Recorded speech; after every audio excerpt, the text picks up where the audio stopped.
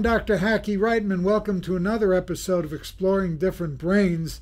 And today is a big thrill for me because we're interviewing Ken Dychtwald, who's like the world's authority on something we all do, which is we all get older. It's about aging. And he started Age Wave, and he's been to the White House. He's made documentaries. He's written books. You want to know about age and aging, which we all do? You ask this guy, who I know from about 53 years ago, but we'll get into that. Ken Dychtwald, welcome to Exploring Different Brains. Great to be with you, Hackie. Now, why don't you introduce yourself properly, because I probably butchered it quite a bit. No, you did a great job. I was born in 1950. I grew up in Newark, New Jersey, not too far from where you grew up. It is true, you and I went to summer camp together when we were 15. I think we played on the same basketball team. I initially went to school to be a physicist, but it was the late 60s and found myself more interested in the human potential movement, and ultimately got my doctorate in the psychology of the body. But then in 1974, I was asked to head up the first preventative health research project for older people in North America. And so the idea was to see what effect things like yoga and Tai Chi and biofeedback and sensitivity training would have on people in their 70s and 80s and 90s. And the truth of it is that I became absolutely captivated by older people in the aging process. And over the past 40, almost 5 years now, I've been kind of neck deep in that field, trying to figure out what are the ways to grow old healthy and vital and purposefully, and also what happens to our country and to the world as more and more of people like us live longer and longer lives. And with declining birth rates, what happens when the whole world kind of tips the gravitational focus from young to old? And so that's been the focus of my work. And as you were kind enough to mention, I've given talks to about 2.5 million people. I've met 5 presidents now. I've written 16 books, finishing a 17th, and tried my hand at filmmaking, and still trying to figure it all out. Oh, by the way, and along the way, here's the craziest thing. Along the way, I got older myself. Wasn't expecting that. I don't know how you feel about that.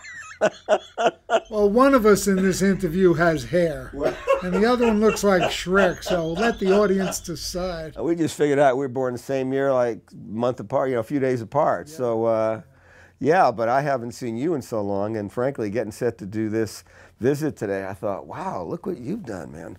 New England Golden Gloves champ while in medical school, turned down a lucrative boxing offer as a young man, became an orthopedic legend, became interested in the mind, charitable philanthropist, went back in the ring in your 60s. I'm thinking, wow, congratulations to you, my friend. Boy, you're a good PR agent. No, congratulations to you. Well, thank you What very a life! much. What a life you're living. You obviously have stayed very youthful, okay? What's the single biggest thing when you speak and you talk to people that you emphasize the most? I wish, I know we're living in this era where there's supposed to be one answer, one thing, one single something. The honest truth is I think there's a few things that really matter the most. We've done research now all over the world with long-lived people, and we've asked them what's the most important ingredient. And you think they're going to say exercise or sleep or fitness or nutrition. It's not what they say. They say it's having people to love and being loved in exchange, that it's relationships is the single most important ingredient in a healthy longevity. So let me start with that. Second, I'd say that really taking good care of your equipment. It's not just you wake up at 76 and decide to go to the gym. The body is a complicated piece of work, and doing as good as you can. Not everybody can. My wife works out a couple hours a day. I don't. But making sure to keep your muscle tone, making sure to breathe deeply, making sure you keep your flexibility, making sure you stimulate and activate the mind. Really taking care of this body that we're given, really important. And third, I would have to say purpose.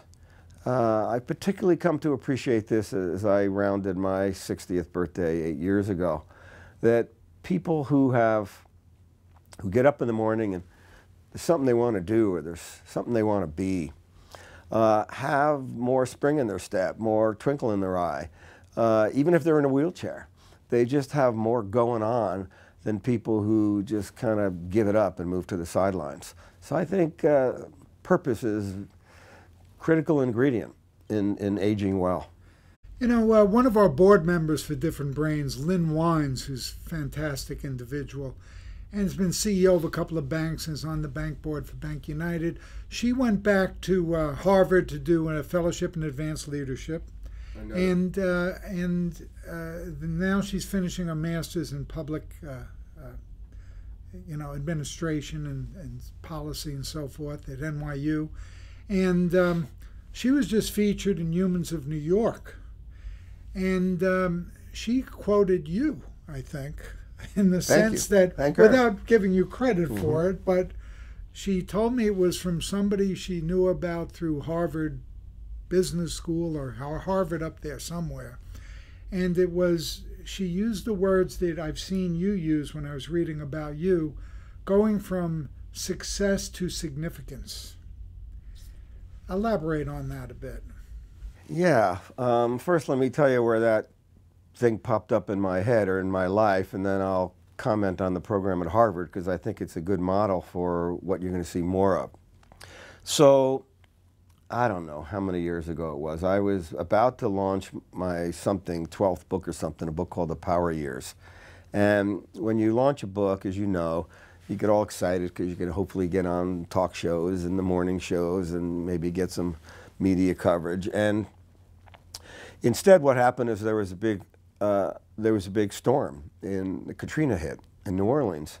And so basically all book launches were just put to the sidelines. So I had all these weeks and I basically stayed home with my kids and we watched Katrina. And I thought, wow, I mean, this is a terrible thing happening. And these people are not being helped and homes are ruined and people are dying, and it was just horrible. And we were all very thrown by the idea that we could be so callous as a country and not be right there loving and helping these people.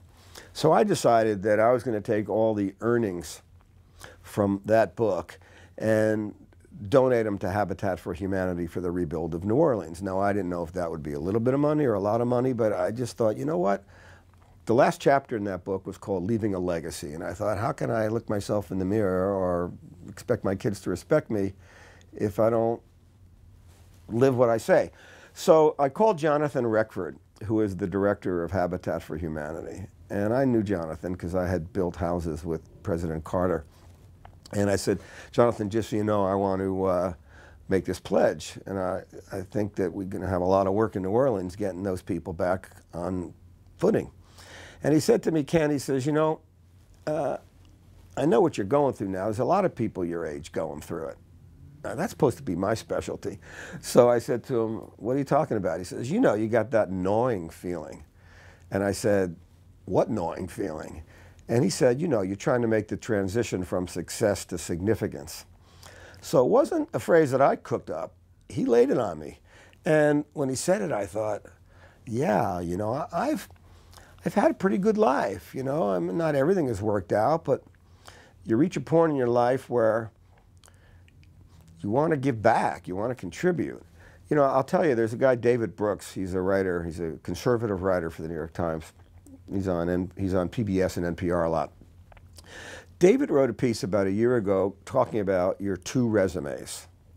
And by the way, normally when people want to talk about aging, they just want to talk about fitness and exercise, and I know we'll get there, but he wrote about your two resumes. One resume is your career resume, what you did, how much money you made, whether you were a vice president or you were a director or whatever.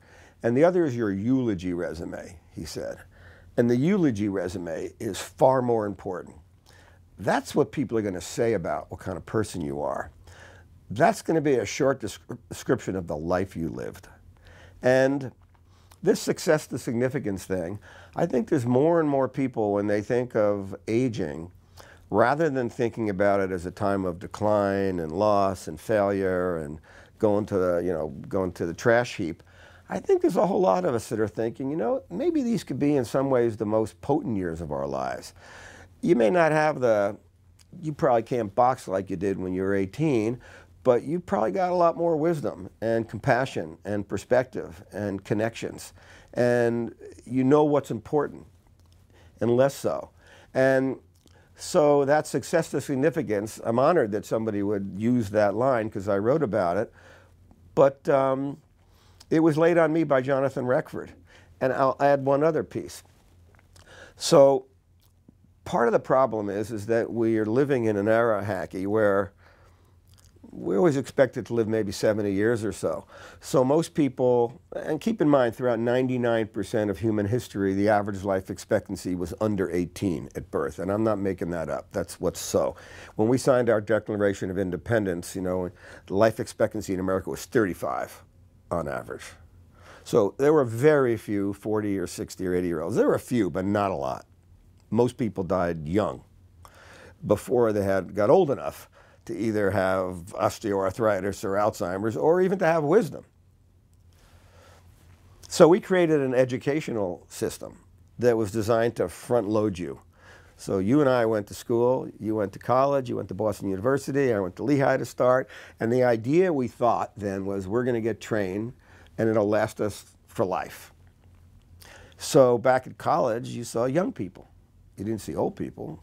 And there was even this lame comment, oh, you can't teach an old dog new tricks.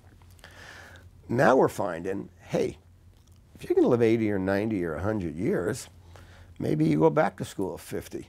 Maybe you learn how to play the guitar at 70. Maybe you ride in your first marathon when you're 90. Maybe you fall in love when you're 55. And so that idea is beginning to manifest in interesting ways. So maybe, I don't know, 10, 15 years ago, two wonderful people, David Gergen and Rosabeth Moss-Cantor, both professors at the Kennedy School at Harvard, decided that they would do an experiment. And they created a program called the Center for Advanced Leadership. And the idea of this program at Harvard, which takes, I don't remember if it's a year or two, is that people who have been massively powerful and successful, who are retired, come back to college and they specifically learn how to change the world from a not-for-profit point of view. And that's the focus, not to make money and not to be a big shot, but what do you need to know in order to change the world? And so that program, the Center for Advanced Leadership, there's now a similar one at Stanford, but community colleges all over the country are beginning to create programs so that older adults can not only go back to school for their own enjoyment, but can learn how to hone their chops or learn new technology or learn how to volunteer with kids or learn how to teach young people things that they may have learned in their lives. So I'm a big fan of things like that. I think it's positive. I think it's very positive stuff. It's an excellent history. And you know, as we evolve, we're coming to grips with all of this. I remember back when I was boxing, I turned pro at 38, and then I had a good string going, and then I was in my 40s, and George Vesey from the New York Times did like 3 feature articles. One of them we coined the word, well, I don't think we coined it, but it was ageism, how we describe, this is going back in the 90s, where we were really just starting to not discriminate as much against, quote, older people and everything. And now the whole paradigm's been shifted. And so when I graduated medical school at Boston University in '74, our commencement speaker was Isaac Asimov. Oh. and Isaac Asimov said... That's pretty cool. It was very cool. And the 2 things I remember that he said was... I think he had those big mutton chop sideburns back in the day. He was very cool. Yeah. He was a cool guy. Great science fiction writer. And he said... And he was a great scientist and a great thinker. And the 2 things that he said that I remember was that when great discoveries are made, it's not somebody laboring intensely in a laboratory going, eureka, I found it. It's somebody looking through a scope or something going, oh, that's interesting. I wonder what that is. Let's look into that. But the other thing that resonated that I kind of put together with the first thing was basically saying that we were not going to do what we should do, which is, in 1974, you're not preparing for how society is going to change because everyone's going to be old. This was back in '74 as a society. And now it's 2018, it's however many years later, 40, 50 years, whatever it is. And I'm sitting here talking to Ken Dychtwald, who has been really a visionary in this and in getting it done and in getting it on our main menu. So let's go now from the individual, what the individual does, to society in general. As far as the individual goes, there's a TED Talk on the study, I'm sure you're familiar with, the Harvard 75-year longitudinal study, which showed that, as you said, strong social relationships blow everything out of the water. And we're finding that very, very difficult now. So address this now with society as a whole, with the importance of strong relationships, how you see how we're doing as a world now and where we should be going. Yeah. I'd like to, I'm going to be honest with you since we're old camp buddies. Yeah, I'm not sure we're doing so well, to be honest with you. What I see is that we're segmenting ourselves out by generations. If you ask people who their best friends are and then ask them to tell you the age of their best friends, they're all going to be pretty close to their age. We don't have a lot of 30-year-olds hanging with 60-year-olds or 80-year-olds mentoring 27-year-olds. We need more of that. So, you know, I'm a believer that we're all better when the fabric of the generations is woven together. A good buddy of mine just launched a book this week. It's called Wisdom at Work, The Making of a Modern Elder. It's a guy named Chip Connolly, who created the Joie de Vivre hotel chain and then was brought in by these young tech guys to make sense of Airbnb, and they turned it into the biggest hospitality brand in the world. And what he found is that his maturity, he was only in his 50s, was like considered real, like, you know, gray-haired stuff. And these young kids wanted it. They wanted to know what he'd learned in his life, how he made decisions.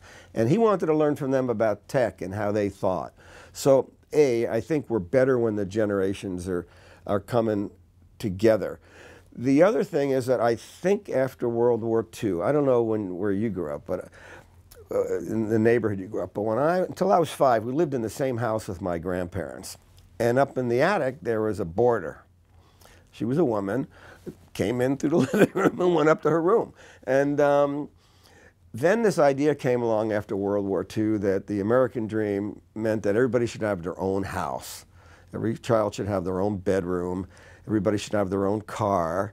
And that's become even more extreme because now everybody's got their own entertainment device and their own Instagram account and their own, you know, friendship network. And so in an odd way, we've separated people out. There's a lot more individualism going on in this country. And so when I look at the aging population, right now over the age of 75, half of our country who's in that age group lives alone. I don't know, you got a lot of older people who are really alone and they're disconnected and they don't have someone to care about or to care for, and their kids may live 1,000 miles away. Wouldn't we be better off if we maybe had more communes? You know, maybe if we could, couple, 3 people share a house together. If we had what's called the village approach, which is I knock on your door, I say, hey, if you ever want me to watch your dog or take you to the doctor, that's fine. You could babysit my kids. You know, trying to reweave the fabric between people. And the last thing I'll say is that, and I don't mean this, I've become a little more. I'm looking at your gloves. I was just about to say I've been a little bit more willing to take the gloves off these last years in my own career because I feel a kind of a sense of urgency. You know, when you hit 68, I realize I may only have 50 more summers or I may only have 1 more summer. I don't know, you know. But you start to think about the time you have. And I think a lot of people who are older complain that they're marginalized by society. But I think what's equally true is they marginalize themselves. You know, if you don't know how to use tech, if you don't understand why Kanye West is so fascinating to people, if you haven't watched This Is America and understand, you know, what he's trying to do, if you don't understand why young people are more comfortable with racial and ethnic and sexual diversity, you're packing yourself into the past. And so to remain current as an older person, you got work to do. You got to relate to young people. You got to listen to them. You can't always be judging them from your point of view and thinking that your life was the better one. So there's a lot more of this weaving together that I think we'd all benefit from. And as you say, Hack, that be good for us. It would stimulate our minds. It would give us sense of what to do and how to dress and where to go and what to listen to. It would make us all be more alive if we had more of this multi-generational connection. And the last thing I'll say is that it's amazing that you heard a speech in 1974 where the word ageism was used, because it's just been sort of coming around the bend these last few years. I'd like to say that we've gotten over ageism, but you know, I still see people making fun of older people a lot. I still see all the, you know, you look at American Idol and all the performers are usually under the age of 30. Well, how come there aren't any 70 or 80-year-olds? And then it's always, oh, we got the singing grandma. It's like, well, come on, just because she's an older woman doesn't mean she can't hammer it, you know? And people still want to dye their hair to look young. And, you know, we got this whole fixation with young is better than old. And I'll give you one story from a wiser person than me. A few decades ago, when Betty Friedan came out with a book, The Fountain of Age, she had written The Feminine Mystique in 1963. She was a tough gal. Betty and I spent a lot of time on the road doing speeches together. And one night I said to Betty, I said, so when you wrote The Feminine Mystique, what were you thinking? And she said, I thought the time had come that women no longer be judged by the metric of men, how they could satisfy a man or how they could be as good as a man. That era's over. It's time that women be judged by the metric of women. And maybe we should even start judging men by the metric of women to see if they're kind and thoughtful and caring enough. And so I said to her, what was the deal when you wrote The Fountain of Age? And she says, you know, we measure older people by the metric of youth. Are you as good looking as a young person? Can you move as fast as a young person? Are you as cool with tech as a young person? She said, maybe we should measure older people by the metric of wisdom and experience and perspective. And wouldn't that be a good thing? And so I still think we tilt a lot more in this country towards young is good, old is not so good. And with all due respect, when you first started this interview, you told me I was looking very youthful. It's an interesting thing, because if I saw you, I hadn't seen you for a while, and I said to you, Hackie, man, you're looking so young, you'd probably say, thank you. But if I say, Hack, man, boy, do you look old, you'd be insulted by that. Why? Because we think old is a put down.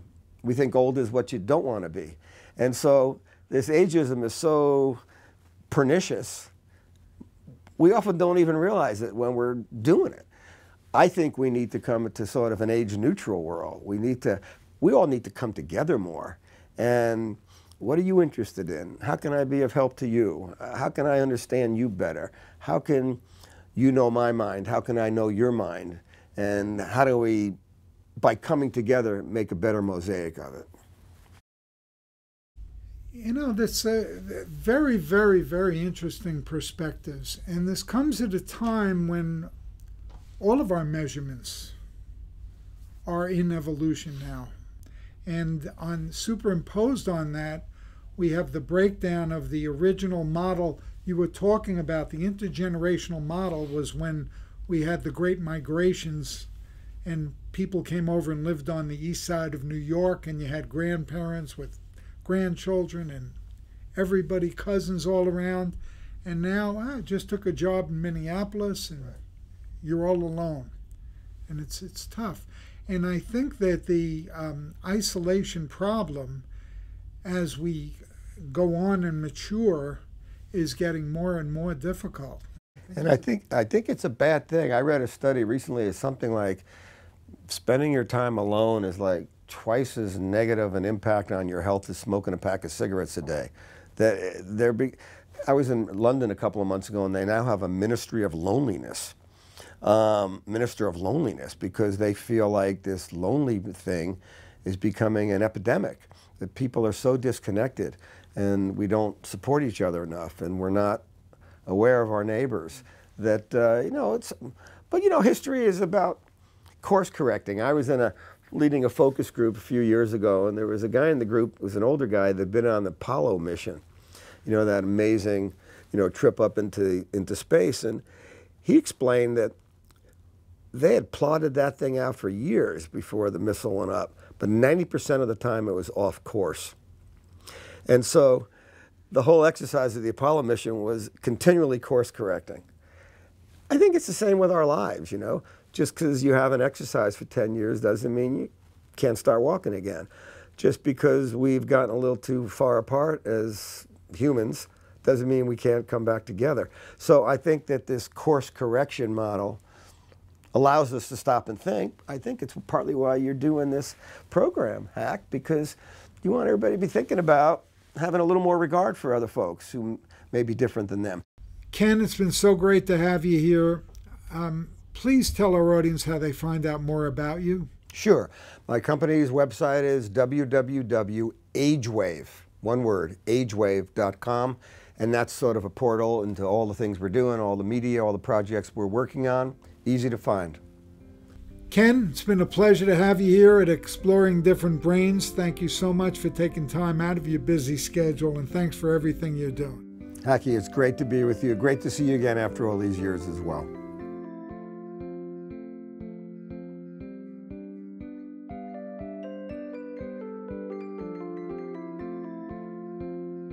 Exploring Different Brains is a production of Different Brains, Inc. For more information, visit us at differentbrains.org.